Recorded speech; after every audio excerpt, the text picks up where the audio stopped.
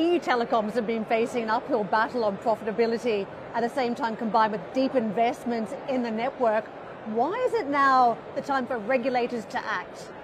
Well, I think that what's new is that the European Union is recognizing that we're investing a lot of money, but the capacity to continue to invest and at the level that's required to meet the digital decade objective of the European Union is not going to be enough. And there's this figure that the Commission recognizes, 200 billion euro gap of investment by 2030, which is just coming out of the plans to invest by telecom operators and the gap to what would be needed to cover the entire continent with 5G and fiber. Your return on capital employed wasn't too bad last year, though, 6.7%, a little bit off some of the US operators. What should that look like? Well, I mean, if you're an investor and the return on capital employed is improving, but it's still below our cost of capital. And that's something that's not sustainable in the long run. So that's actually the issue in the industry. We all need to increase our return on capital. Otherwise, we're not attractive for investors, and that's a real issue if we want to continue to invest in infrastructure and in our industry. What jumped out to me this week, having the four telecom CEOs on stage with me, including you, was this approach is antagonistic towards regulators. In the past, we've seen telecoms companies trying to put a friendly face on when interacting with the same regulators that can make their life difficult. So you clearly all feel very passionate about this. But that's because we're used to going to Brussels and telling the story. But I think using the exposure of the Mobile World Congress to talk openly about how determined we are on working together to fixing, because we take our share, it's not just a regulator's issue. We also have to improve and innovate better and faster together, being more open, because the telecom ecosystem has not always been fast to adopt innovation and to work in open manner, and which is why the Open Gateway initiative that we've talked a lot about this week and we launched only 1 year ago is so important, because it's about making sure that we also, instead of competing with each other, we will continue to compete between each other, but also collaborating to make sure that the value that sits in our network around safety, digital identity, anti-fraud, and there's many things that we are trusted partners for our customers. This is something that we do want to innovate on together, and it only works if we do it together, because we need scale, and this is something that internet providers or the over-the-top providers, obviously they look at scale, they come to Europe through the internet and they can immediately reach all the customers. We are highly regulated at the national level, so we can only succeed if we join forces and build standards, and we are used to doing that. Collaboration in our industry, that's been the fundamental of roaming, GSM from the beginning. But we need to do it faster and in a lot more open manner. You've got some scale now in the Spanish market through a joint venture with MásMóvil. How do you use that model if regulators do not change their tune? Can you do joint ventures in other countries in Europe? And if you did have regulators change their mind, what would consolidation look like under that context? Well, the process was for the JV with MásMóvil, which we still work on closing by the end of Q1. It's been a 2-year process with the European Union and the Commission, the antitrust authority, to get the approval, the clearance, which we got last week, and we are pleased to doing so. We are becoming a leader in Spain. We're combining two companies. It's a JV. We have the option to take control of that JV in a few years down the road. So for us, it's very important. Spain is our second market. Now, in that context, we're merging the number 2 and the number 4 in the Spanish market to create a strong number 2 or almost number 1 in terms of volume of customers. What's different in Europe is that every country is very different. If I talk about France, we are the number 1 in France. It's a 4-player market. There's no way Orange can act as a consolidator in France. Now, there are other places. Belgium, we just acquired a cable operator, and that's a market where actually there were only 3 players, but we are now creating a fixed mobile player in Belgium addressing the north and the south of Belgium. So we are actively driving national consolidation. That's possible. We've done that in Romania as well 1 year ago. So it's really case by case, but every market is different, and the antitrust authorities are really looking at the specifics of every market.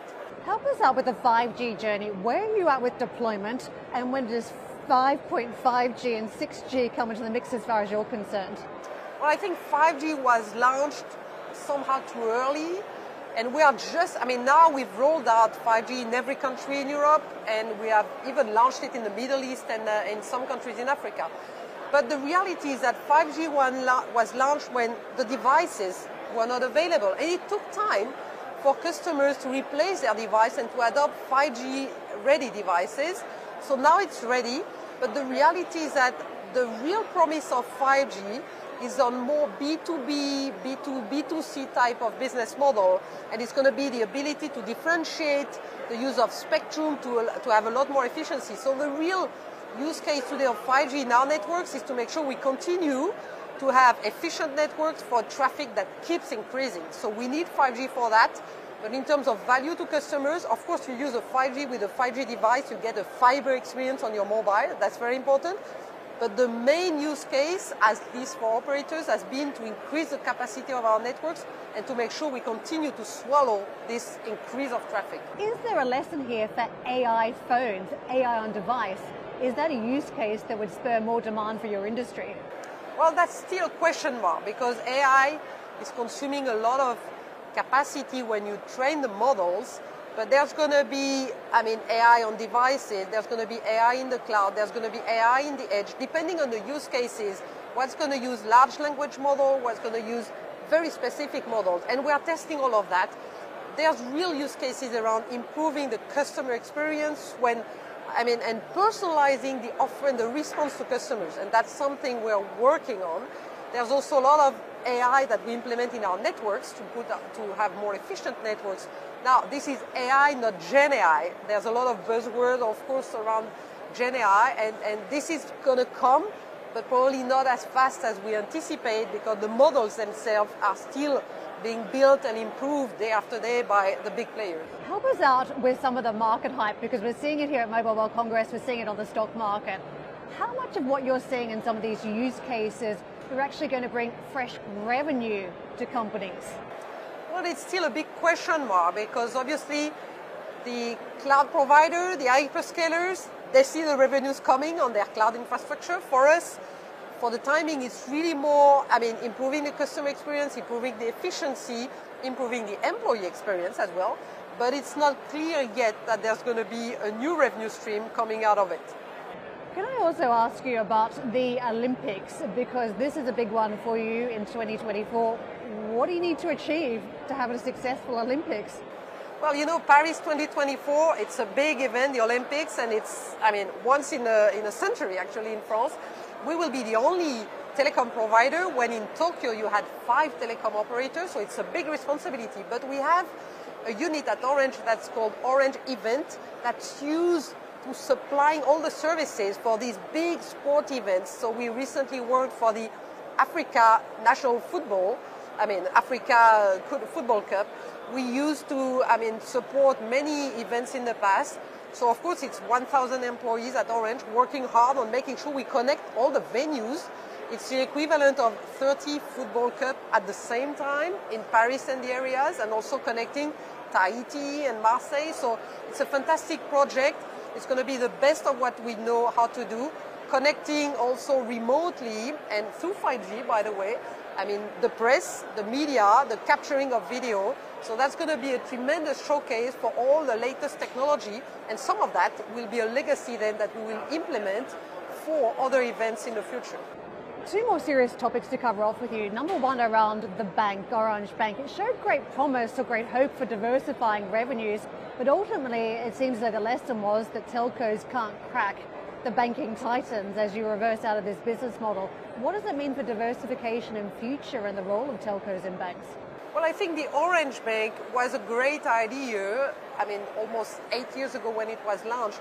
But at the time, we were thinking that digital banks would actually cannibalize traditional banks, and that's not what happened. And so we had a lot of energy put into it, but at some point we had to recognize that we were not able to scale enough to make it profitable. And so that's why we look for an option. And we are now partnering with BNP. We made the announcement today, and so our customers will have a solution with BNP And we will continue to work with BNP to offer what's super important for telecom operators. We want to have financing solution in our store for telco customers. So we will continue to do so, and of course working hand in hand with the regulator to stop the bank activity, and working with our employees, of course, to shut down the activity. Just finally, I want to ask you about the heightened geopolitics, because the French president has not ruled out allies sending troops into Ukraine, which has just turned the notch up on some of the tension around the war in Ukraine. What does that mean in terms of the safety of networks like yours that could be a potential area of attack, cyber attack, for state actors? Well, I mean, networks are critical infrastructure, and that's why, by the way, we're so concerned as European operators that there's a framework, a regulation that's not allowing us to invest enough in our infrastructure, because these are critical infrastructure. And so at Orange, we have Orange Cyber Defense. So we have experts working day and day after to support customers, and obviously working with Orange on protecting assets, protecting customers. Obviously the threat coming from attacks and cyber attacks is increasing day after day. Nobody's out of it. So we continue to invest a lot into this, and we live in a very complex geopolitical environment that's not going to stop. So we know that's an area on which we invest a lot, and we will continue to invest a lot.